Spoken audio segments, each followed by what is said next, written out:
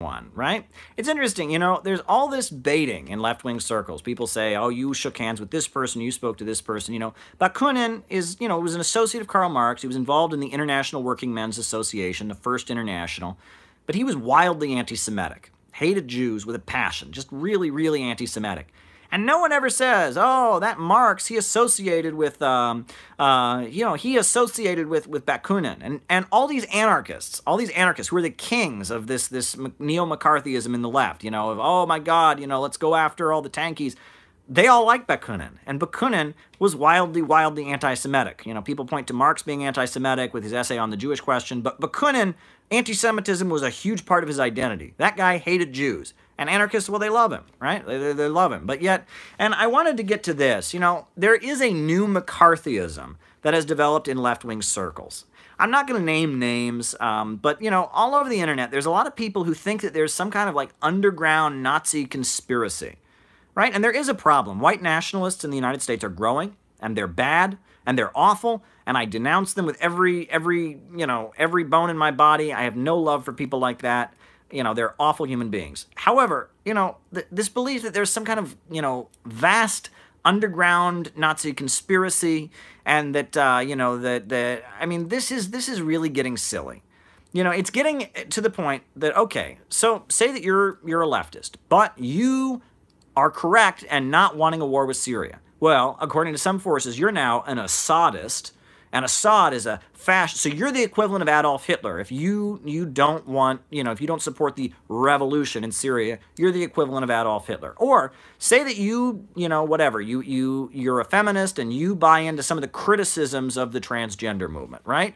Well, you therefore are a TERF and therefore a fascist and therefore the equivalent of Adolf Hitler. Oh, or say that you admire you know, a socialist government around the world that other leftists think is authoritarian. Well, then you're a tanky and a Nazbol, and you're the equivalent of Adolf Hitler. That's the way certain leftists are talking right now. And that should be very, very dangerous to people. People should be concerned about this. You know, and it's one thing to just say you're wrong, right? You're wrong on the transgender issue.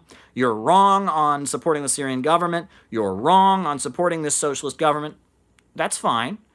But no. You're the equivalent of Adolf Hitler. You're a fascist. And keep in mind that now in leftist circles, not only, you know, are fascists bad, I mean, they are, I mean, they've always been bad, but if you accuse somebody of being a fascist, it therefore becomes justified to be violent against them, right?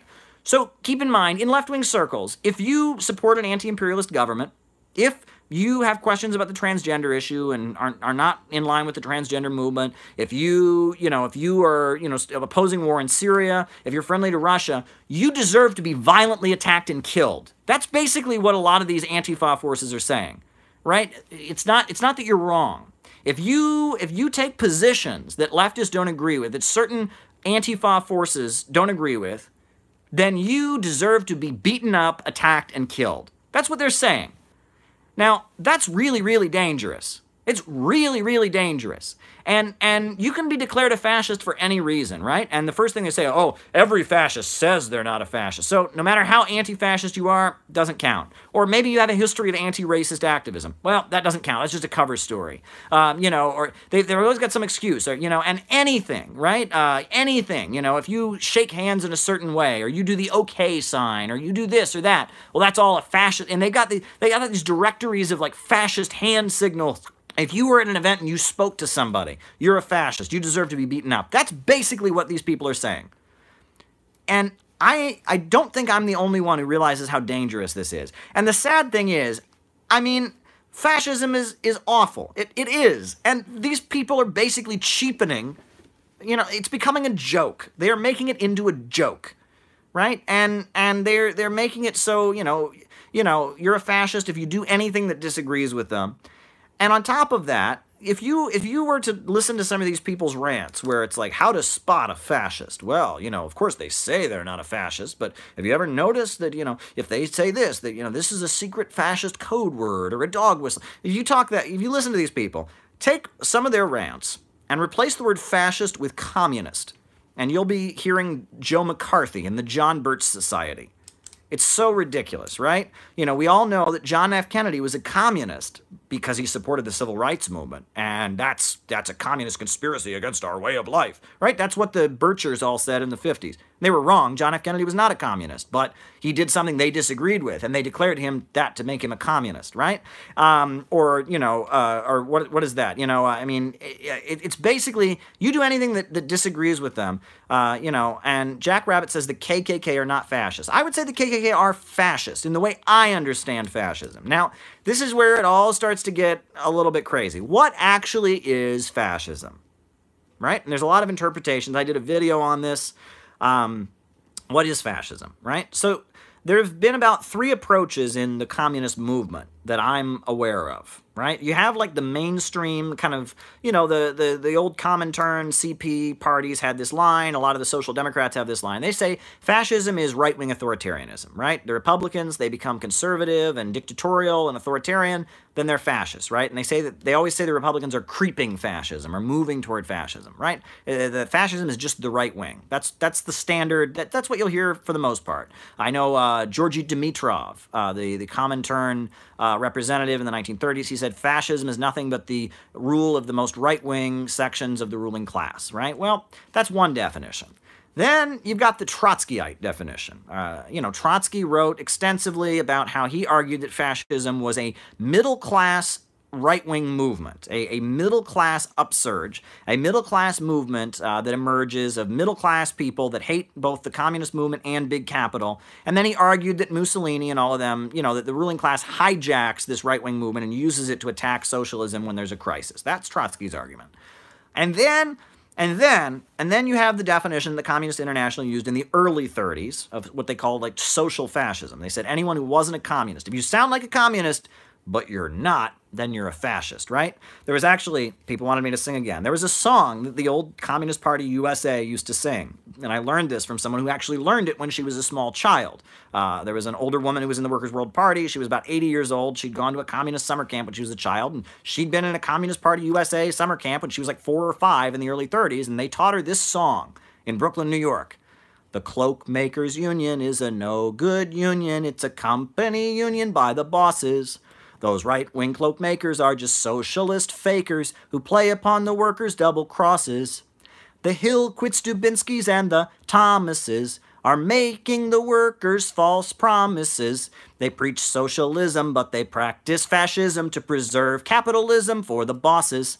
Right, in the early 1930s, CPUSA, Communist Party USA, they said that Norman Thomas and the Socialist Party were fascists. They said the Trotskyites were fascists. They said the IWW and the anarcho-syndicalists were fascists. If you were not in the Communist Party, you were a fascist. That's the other definition you get. And then Mao and the Gang of Four revived it in the 1970s. In the 1970s, Mao Zedong and the Gang of Four revived that definition. And they said, well, the Soviet Union says it's socialist, but it's actually social imperialist and fascist, right? That was their line. And that was their justification for aligning, for example, with Pinochet. Well, Pinochet may be a brutal dictator, but hey, he's fighting those social fascist Soviet leaders, and Allende that was a social fascist, right? And that social fascism line, right? And that was, an ultra-left line. But the thing is that there's a grain of truth in all 3 of the definitions. You got the mainstream definition that fascism is just, it's just right-wingers. You got the Trotskyite definition that fascism is a middle-class mass movement. And then you've got the hardline, definition that if you're a communist, if you sound like a communist but you're not, then you're a fascist. Well, there's an element of truth in all of that, right? Fascism is a right-wing authoritarian movement. And it's hijacked by the richest of the rich, in a time of crisis. That's true. Fascist movements tend to be based among the middle class that has hostility to the ruling class, but also hostility to, social democratic movements. There's an element of truth in the Trotsky definition. And also, fascists, traditionally, they have a populist or demagogic aspect to them. That they tend to, say they're for the common man and all of that, but they really hate communists and want to kill all the communists. So you could say they sound like communists, but they're not. All 3 of those definitions point to some truth. But all 3 of them, in essence, are wrong. Fascism is not that complicated, right? All of that is true when you observe fascist movements, but all of that's kind of not relevant. Fascism is a mass movement of violence and terror to preserve capitalism. It is those who want to resolve the crisis with destruction. That's what fascism is. When there is a crisis of capitalism, you'll get progressive axes that say we need to seize control of the means of production, we need to move towards socialism, and then you'll get the destructive axis. The destructive axis says, nope, we need to just destroy and tear things down and kill lots of people and go backwards, right? So when there's a crisis of society, when the old way doesn't work any longer, when the ruling elite doesn't know what they're doing, when there's big problems in the economy, when there's political divisions within the ruling class, when society seems to be crumbling, what do? Leftists, socialists are constructive. They want to move forward. They want to plan the economy, develop the means of production, build a better society. Fascists want to tear things down, beat people up, kill people, promote the most backward feelings among people, racial bigotry, hate, cruelty, sadism. Fascism is lynch mobs. Fascism is the Ku Klux Klan in the United States. Fascism is the Black Hundreds Party in Russia doing their pogroms and slaughtering whole Jewish villages. Fascism is it is a mobilization of violence and terror. It is mass destruction to save capitalism, right? It's when there is a crisis in the system. Fascism is those that engage in violence and mass destruction and terror in an attempt to resolve the crisis. Meanwhile, socialism is those that say, no, the way we resolve this crisis is by moving ahead, by being progressive-minded, by bringing people together, by building, by constructing, by working hard to build a better future. Fascists appeal to the worst aspects of human beings. Socialists appeal to the best aspects of human beings.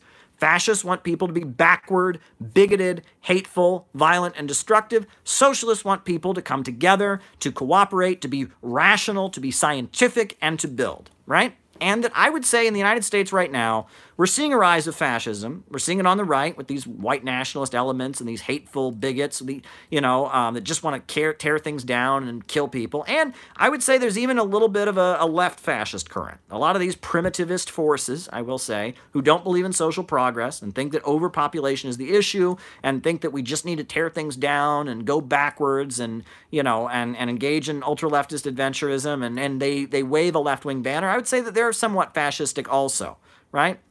And that if you want to solve the crisis of capitalism by tearing things down, beating things, tearing things apart and moving backward, you're a fascist. And if you want to solve the crisis of capitalism by moving forward, by wanting to build a better life, by promoting science and reason and technology and development and building human solidarity and holding society together and caring for those in need and emphasizing human cooperation and solidarity and breaking down bigotry and having people work together to build and to construct, then you're a socialist. There you go, right? And then I think that socialism and fascism, unfortunately, at this point, we're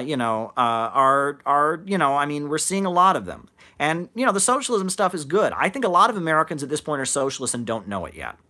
I think there's a lot of Americans who want the government to take action to help the lives of working people. Basically, I've been emphasizing this slogan, and I'm going to make a video of it. But, this slogan I think needs to be everywhere in U.S. society.